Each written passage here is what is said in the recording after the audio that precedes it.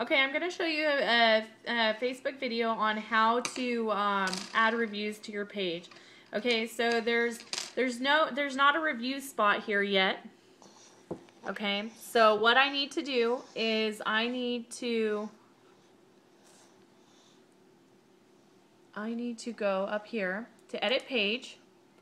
Okay, I need to use Facebook as my business page, okay? And then I need to edit the page. I need to update my page info.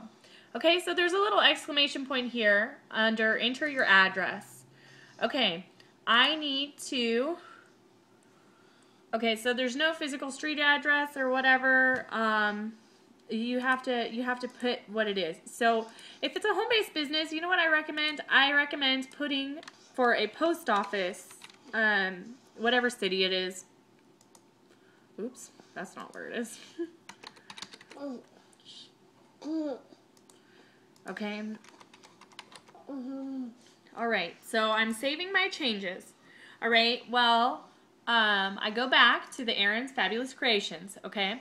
And there's not a review spot, okay? So look at that, not a review spot. But that's because I'm using it as my business. So then I'm going to go and use it as myself. And when I use it as myself, the reviews are up there. So all you have to do is remember to switch out and use it as yourself after.